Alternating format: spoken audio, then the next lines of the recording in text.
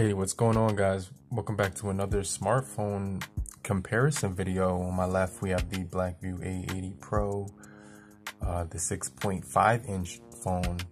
Really nice satin matte black finish on this device. Really love this design. Has a really nice weight to it. LED on notification light, which a lot of phones don't have on the front, which is really cool. Now, we're gonna get into the body of both of these phones. We also do have the Umidigi A3x. Now, the build of this device is so solid. Honestly, this is like an iPhone 12 mini. When I'm feeling it in my hand, it really feels really nice. Every time I touch it now, it's cold because it's winter. Has a really nice frame on it, aluminum frame. Type-C is not on here. We have micro USB, but we do get a headphone jack. All glass on the back of here. Really good design on here. So let's talk about these phones in a little bit more detail. So on the Blackview A80 Pro, we are getting a 6.5-inch LCD IPS display, which is 19:9 ratio. We get facial recognition on here, so it's really quick to unlock. We get a 17:1560 pixels on here, which is cool. HD plus 265 pixels on the display, so definitely a really nice display on here. It's definitely a really beautiful panel to look at. Really bright, really colorful. You get a water drop notch right at the top, as you can see right there. So the camera is in the front. We'll get into that in a little bit more detail, but just want to talk about the display right now. But you can see it looks really good. I have a tempered glass on here to protect the screen because there's no Gorilla Glass on here, but multi-touch as well. And you know, it does have scratch resistance on the glass, so the tempered glass will help for any glass damage that you may have. Now, the Blackview does come in the green, red, blue, and black color. Now, it's a really nice weight on here, 180 grams. Now, the Umidigi A3x is actually 186 grams, so it's a little bit heavier with that aluminum design. Now, let's talk about the display on here, and this does come in gold and gray. It also does come in a metal finish, which is really premium, really premium. 5.7 inches LCD IPS display, 19:9 aspect ratio on here, so really solid aspect ratio. You can see it looks just like the iPhone if I didn't turn it around to the back and show you the logo.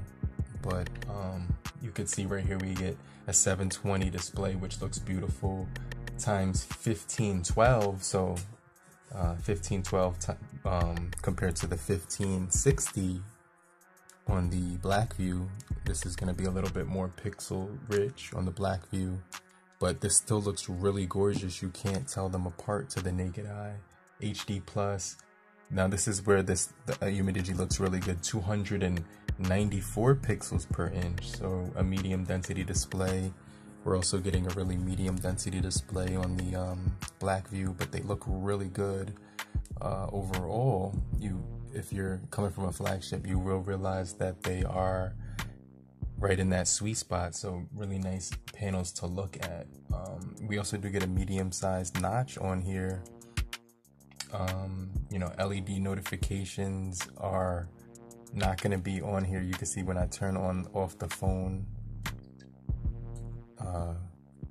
there is a camera right here, but there is no LED notifications unless you're charging the phone. So let me just show you what I mean right here. So if I put this phone in a charger, you get that LED for that is indicating that it's charging, but it doesn't necessarily give you like notifications for like when you're getting an incoming call or anything like that. Now, the buttons right here on the Umidigi A3x, you can see have a really nice click to them. Really good buttons on here. Really nice frame on here. Really nice boxy design. One of my favorite designs on a smartphone. Now, on the Blackview, you can see we have a really nice satin material. It's like a matte material. One of my other favorite designs, and you do get that LED notification light. Now this is running on Metro by T-Mobile, this one right here, whereas I'm using Cricket on this one right here. So just keep that in mind. We are running two different networks, but they do work really good. But the designs of these are really nice. I'm a big fan of Type-C on here, fingerprint on the back. So let's get into a little bit more detail about what's underneath the hoods on both of these devices. Now, the Blackview A80 Pro is really good for gaming. It has 4 GB of RAM, 64 GB of internal storage. It's able to play Dragon Ball Legends. It does have a MediaTek Helio P25 processing chip with 8 cores. 4 of them are A53 at 1.4 and the other 4 are A53 at 2.5 clock speed. So really impressive processing speeds on this device. I'm honestly really impressed with the performance, and overall it's gonna give you the accelerometer, light sensor, proximity sensor, but it won't give you like you're not going to get the gyroscope or anything of that nature. So just keep that in mind. You won't get that gyroscope on there. But this does have really smooth gameplay overall, and I didn't run into any issues whatsoever whenever I was using it. So honestly, I was really impressed with the gameplay on the Blackview A80 Pro. Now, when it comes to the performance on the Umidigi A3x, we do have the Helio. It's a Helio A22, so this is a quad-core processing chip.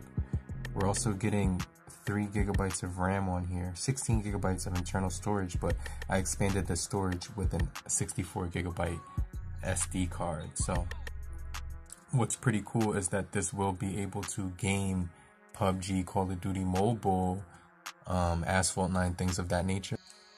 Now the Blackview does use the ARM Mali-T880 MP2 for graphics, but the Umidigi uses the IMG Power VR GE class GPU.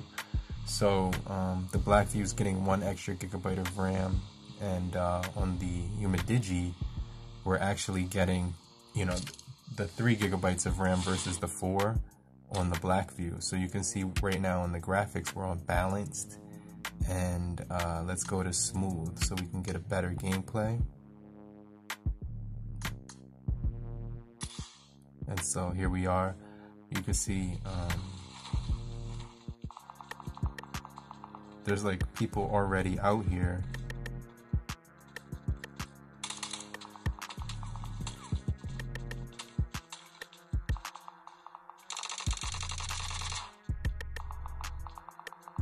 So that was really close. I almost died. I think I'm going to die because like I really have no gun.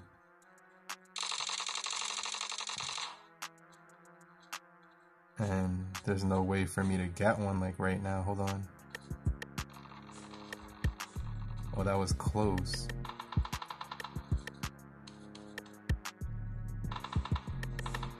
Now this is really crazy. The gameplay on here is actually really smooth. From what I can see, I'm not having any issues whatsoever. It's actually really playable on this phone. So that's one of the wonders of Umidigi. They give you phones that can play PUBG, Call of Duty Mobile in this price point. So honestly, you won't be complaining about the gameplay on here because it's actually really smooth. Someone's behind me, I know it.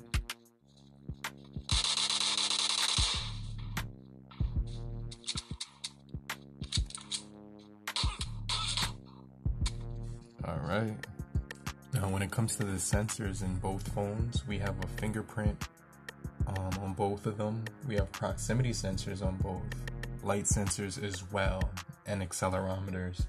But the Umidigi A3x does have a compass and a gyroscope as well. So that's something that's kind of cool for the Umidigi.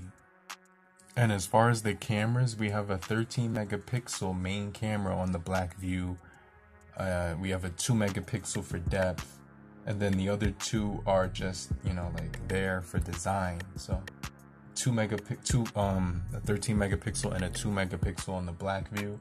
On the Umidigi A3x, we have a 16 megapixel and a 5 megapixel right here on the back. On the front of the Umidigi, we do have an 8 megapixel on the front, right where that wide notch is. And then on the front of the Blackview, we do have a 8 megapixel on the front of there. So definitely some pretty decent cameras when it comes to the budget entry level price point. Now when it comes to the cameras as well, I did notice that we do have portrait on the front and back on the Umidigi. I did download Gcam on the Blackview so that I can get portrait mode on this one as well. But we do have bokeh right here for taking shots of objects. Like right here, I could take the bokeh shot of an object, and that's from the stock camera. You don't have the option to do bokeh on your face, but if you download this camera Go right here, which is basically the Google Gcam, you have portrait right here on the bottom as well. So I think that's really cool, and I've been using that for like portraits and stuff. So that's pretty much what you would need to know about the cameras. They take really good photos for both of these price points, and I actually do like both of the cameras on both of these phones a lot. Alright, so I'm gonna just clear the apps on these phones right here and do the same thing with this one. So it's doing a deep clean. Everything is now refreshed. Well, now it's as it would be when you clear all the apps out. And then let me just show you, I'm downloading Geekbench as we speak, so there's some background processing here. Let's open up Pandora, 1, 2, 3.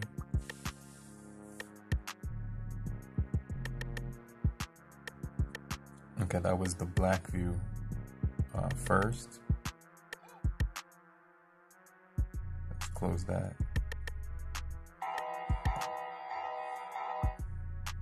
And then let's go ahead and try out Spotify.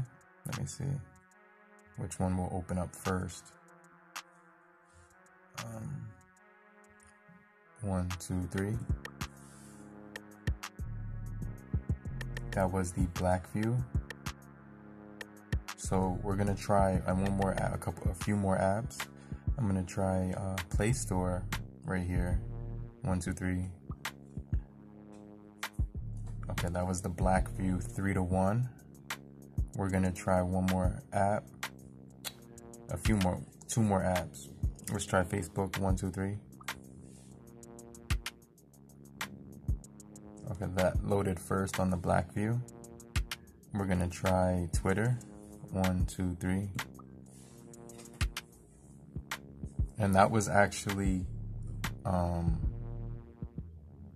that looked like that was the Umidigi on that one. So let's try, let me do that one more time. Let me try Twitter, 1, 2, 3. Same exact time. Let's try Instagram, 1, 2, 3.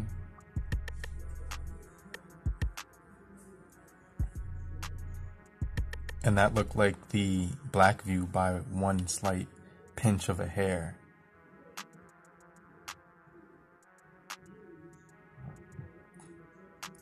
I'm just gonna go ahead like that. And that.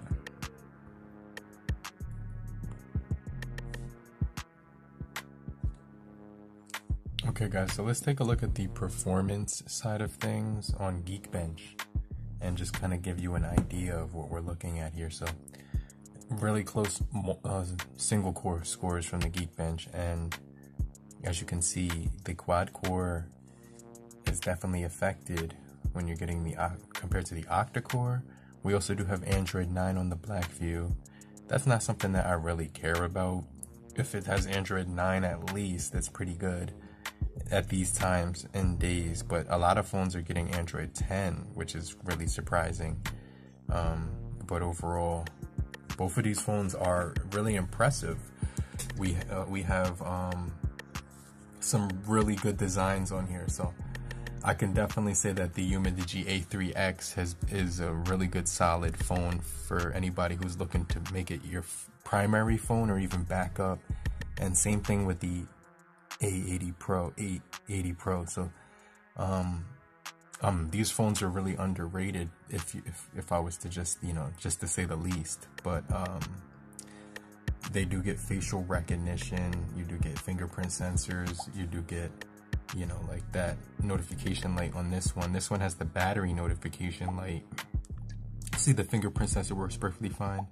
I just love this aluminum design on this one, and I love this matte finish on this one. The cameras also do work really good in broad daylight, and I didn't have any issues with them whatsoever. Fingerprints work really fast as well. No complaints here, but drop a like, show your support and appreciation as well, and I'll get right back with you later, crew. Peace.